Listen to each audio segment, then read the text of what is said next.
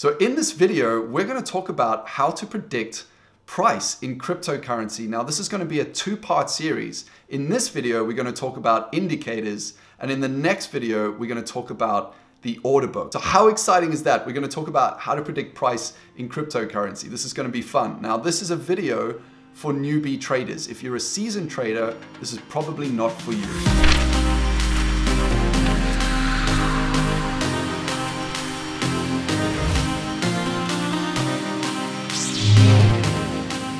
Now, you need to know that I don't trade for a living. I work in finance. I do financial modeling and I build tools for traders. Now, I lost money learning how to trade for years until I started figuring out what actually works. So I want to give you all of that information and condense it into a short video, because if you understand the principle, then you're going to be all right. Let's start with our friend over here, Mr. Albert Einstein, because Einstein said it's not how much you know that matters, it's how much you understand. You see, I've seen traders, and I've been one of them.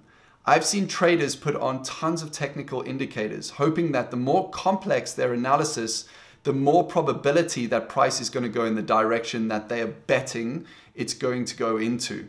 So they're really approaching the markets with zero understanding and 100% brain juice power and getting no results and getting frustrated. So I really think this is very relevant. You want to bear this in mind. Do you have a fundamental understanding of what is going on with price? If you don't, you have no business. You have no business placing a trade.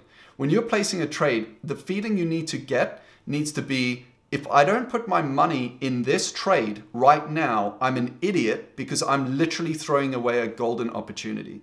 That's the feeling you need to get. You need to have a feeling of certainty around the trades that you're placing. And a good trader is going to be right 80 to 90% of the time. What's the overall objective? Well, the overall objective is to buy low and sell high. And if you're shorting, to short high and buy back low, right? And really the way of doing this is to try and get ahead of the market. So you want to buy when other people aren't buying and sell when other people can't see the sell coming. Now, you need to understand something right off the bat. You do not have the advantage that investment banks have. Investment banks have models that predict price. They are way, way, way ahead of you. They have more capital, they have more technology, and they have more intellectual power behind all the trading decisions they make. And that's why 95% of the trading days out of the year, investment banks make money, and why 95% out of the trading year, retail traders lose money. This is the reason why. It's really no big secret. If you read the 10K report filed with the SEC on like page 244 or whatever it is, you will see the number of days on average that investment banks make money. Now, you need to understand this in order to move forward. The bad news, and one of the reasons why I lost a lot of money to begin with in trading, is that a lot of traders out there make decisions by looking at the rear view mirror of the car and not out the front window as to what's actually coming up. Now, the mistake a lot of traders are making is that they are lining up as many technical indicators as possible, hoping that if they all align, that the price is going to move in the direction that they're betting it's going to move into. And that's why they lose money. Now, one of the reasons why I know trading just based on these technical indicators doesn't work isn't only from my own trading experience. I also built and developed trading algorithms on MetaTrader. So these are algorithms that would go and backtest and trade live as well, but would backtest what would happen if I deployed a certain strategy. And so over tens of thousands of iterations of data, I could see over this trading career and also learning development, I could see what works and what doesn't work. And I can tell you now, lining up these indicators is not a way to trade. The first one we're going to talk about is Fibonacci. So Fibonacci is actually fascinating in the sense that Fibonacci came up with what we call the golden ratio. And the golden ratio exists throughout nature. You should really YouTube the golden ratio and learn about it. It's fascinating in itself. However, this ratio has been applied to the markets. And the ratio basically means, so for example, if we take nature as example, look at my hand.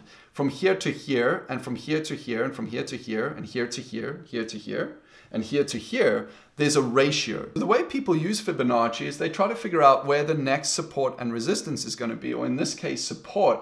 Now, here's the problem. It was a pointless exercise because price shot up. Here's when we were looking at the Fibonacci ratio, and this is what happened with price. It doesn't tell me where price is going to move to. And sometimes it can be right. Price does hit the Fibonacci ratio, and the reason it hits that is because if it's a retail trader's market and all the retail traders are looking at that point and you're predicting that point and you get there first, you could actually be right. But it's not only retail traders that participate in the market. So if you're going to exchange your time for money trading, you really want certainty.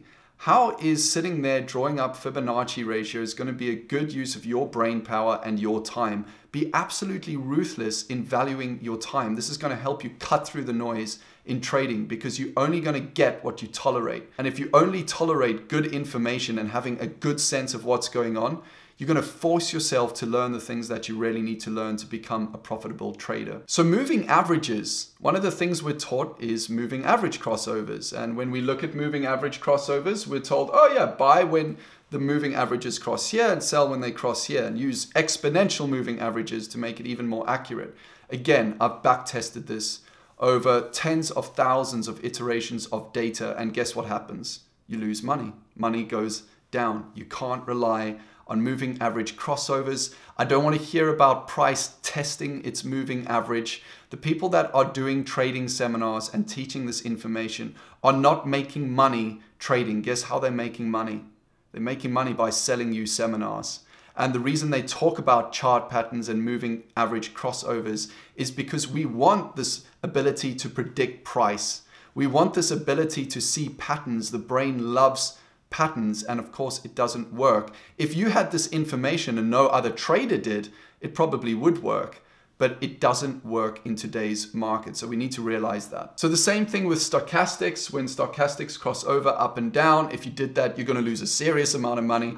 MACD is actually very interesting. I use it for momentum and I also use it for divergence. So this can be a very useful indicator. As you can see here, where the red bars are moving towards green, you can see this trend moving towards the green, and you can see the same thing happening with price in the other direction. This is a good signal that we might start to change direction. We might be going into a ranging market. We might be going into an uptrend. Basically, we might be changing the trend. So actually, again, for context, I find MACD very useful, but again, you couldn't trade just by having that information. You need more context and more information about what's happening with the players in the market. Finally, I want to talk about RSI, the relative strength index. Now, again, this is actually a useful indicator if used in the right context, but you cannot trade by lining up RSI and MACD and moving averages and hoping that if all of those are aligned, price is going to go in a certain direction. Here's the thing.